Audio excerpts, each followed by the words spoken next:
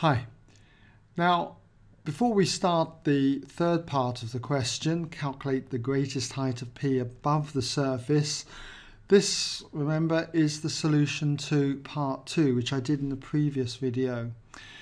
So if you'd like to have a go at this and haven't done so already, just give you a moment to pause the video, do come back when you're done, and you can check your work solution against mine. Okay, welcome back if you had a go. Let's see how you got on.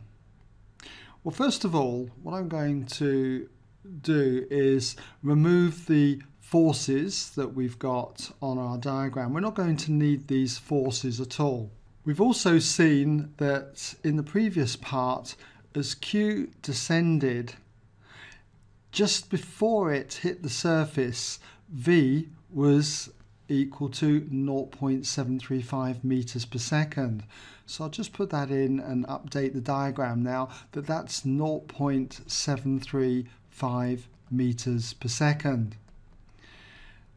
Now as Q falls to the ground, P is going to rise.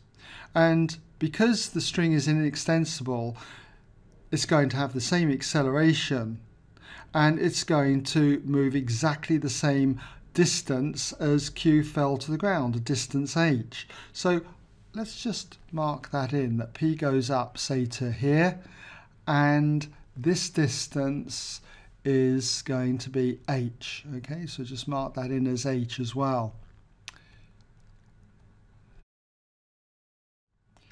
Now when Q hits the ground with this speed of 0.735 meters per second, P is up here, it's travelled a distance h, and it is going upwards with the same speed, 0.735 meters per second. So let's just mark that in as 0.735, and we'll put the meters per second below, okay? 0.735 meters per second. But at this point now, the string becomes slack as Q has hit the ground. And so what's going to happen is there's no tension in the string at this section, okay? The particle is still going to travel up into the air, but it's now deaccelerating because you've got acceleration due to gravity acting downwards, G. Okay, which will take us 9.8 meters per second in the calculations. And it's just going to rise to another height. Okay, let's just say it rises to this height here, and at this point it comes to instantaneous rest. So at that point its speed is 0.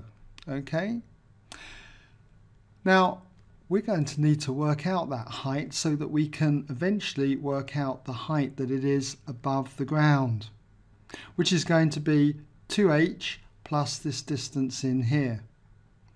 I'll call that distance, say, x, okay? So I hope you can see that, okay? So first of all, what have I got to do? I've got to establish what h is. So to do that, I could consider Q, or I could consider P over this stretch here. It doesn't matter. I'll leave it to you to experiment. I'm going to work with Q. So let's just clear this working away from the previous part of the question. So we consider Q, and because I'm going to use a Suvat-based equation, I've got to set up a positive sense downwards in the direction of motion for Q. If I was considering P, I would have upwards as positive. Okay, so let's just build those variables up. First of all, we've got S, the displacement, U, V, A, and T. So what have we got? We've got S, which is h, okay. U, the initial velocity, well, it started from rest here, so that would be 0. V, we know, is 0.735. We've got the acceleration, it's 2.45. and we have the time, 0.3. So if I'm trying to find h, I've got quite a few equations that I could use.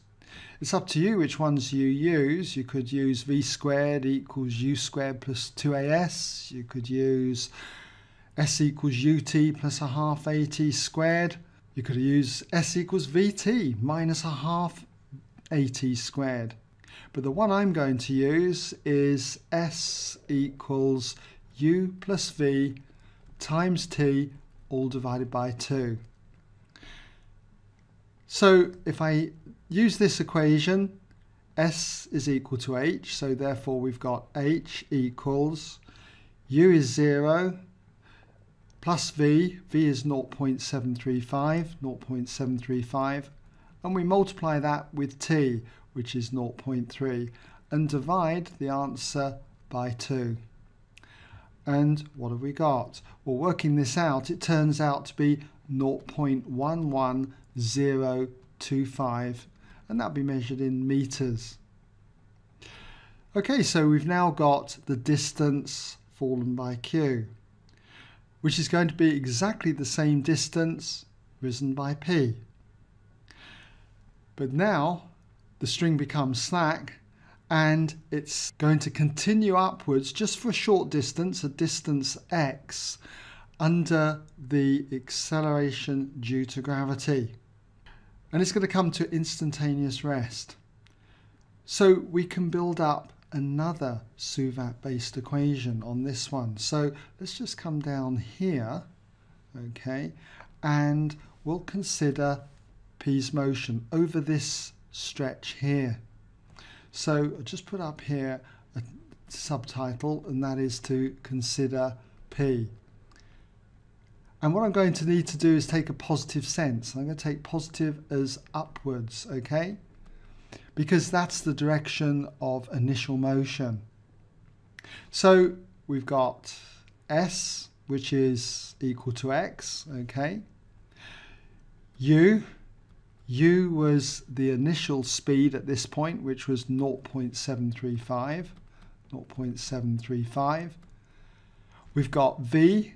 Remember, it came to instantaneous rest at this point here, so that's 0.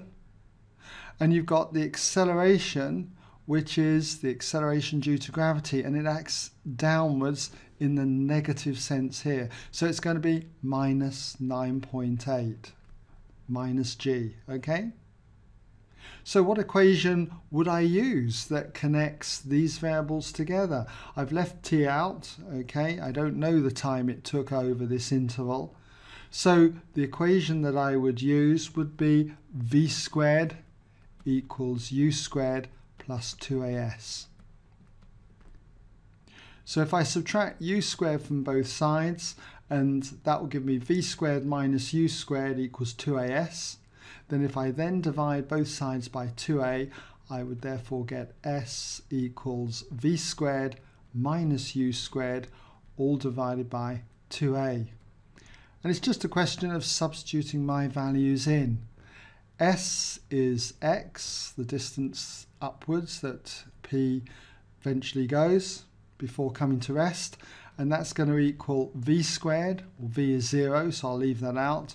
And then you've got minus u squared, so that's minus 0.735 squared, and it's all divided by 2 multiplied by a being minus 9.8. And if you work this out, you should find that you get 0.02752625 exactly, okay? And that'll be measured in meters.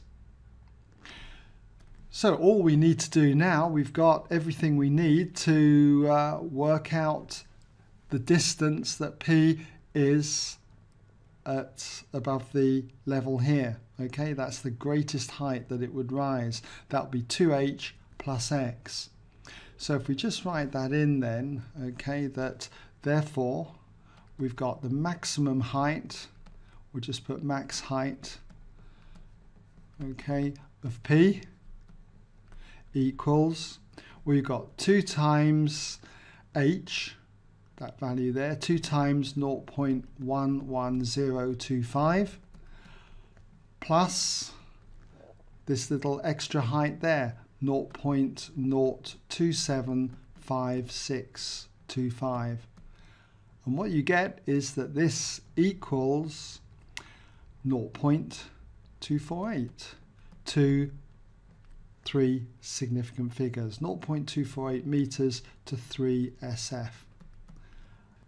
So quite a lengthy question when you get these kind of questions where they want you to find the maximum height that something rises to.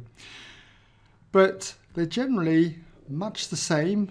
They follow the same kind of routine. And if you're able to get this, that's excellent. If not, as I say, I hope you've been able to follow it and able to do this kind of method now.